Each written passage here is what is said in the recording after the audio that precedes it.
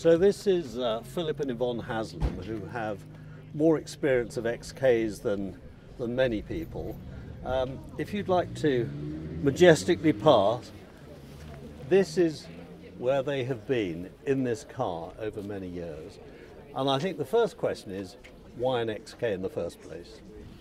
What was your past car history? My past car history was an unusual one. We started out with an Allard, which was an extremely unusual car, but it led us into terrific adventures, and at some stage or another we decided we needed a 1950s powerful sports car. And we were in the Allard one day driving down the M1, and a car came by with the most incredible exhaust note, and it was an XK 120, and somehow that just captured the imagination.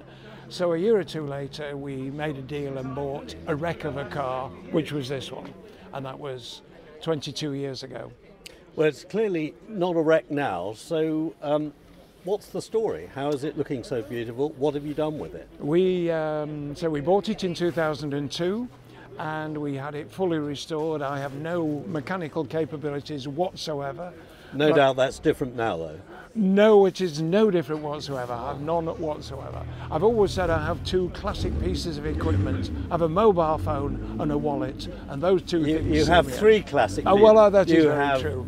But she's not very hot on the mechanical side either. No. So we had the car restored, and we set off on an adventure, and it's taken us to a huge number of places in the world. Well, that's incredible. Which was the first one you did? The first long one I think we ever did was the Transamerica. We did a rally which started in New York, and it went down to the southern states, and then all the way back up through Utah and up into Canada and across the Yukon and finished in Alaska. Incredible. That was the first one that gave us the feel for doing long events. And was it just the two of you on your own, or were there other cars? No, it was a rally. It was a Transamerica rally. There would be maybe 50 cars on that.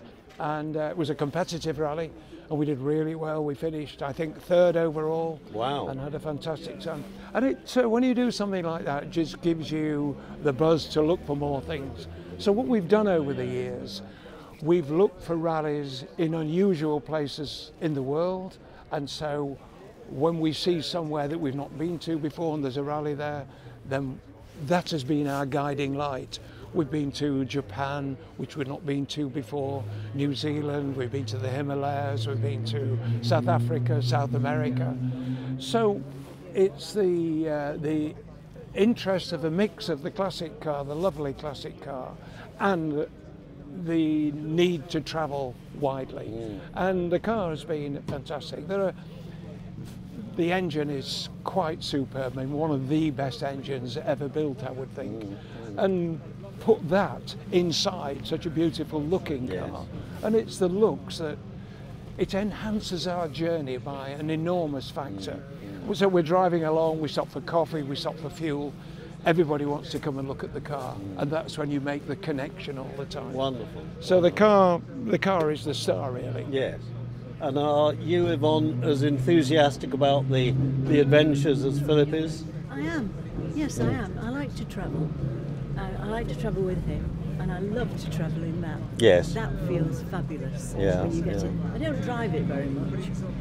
I have done, but Philip enjoys driving so much, and I like navigating. And he's good at it, I gather. He's very good at it. Oh, excellent, excellent. So all it needs is the perfect combination of an enthusiastic driver and a good navigator. Absolutely. And we've always started where we wanted to start, and we've always finished where we wanted to finish. That's the advantage of a good navigator. Very good. And where are you off to next?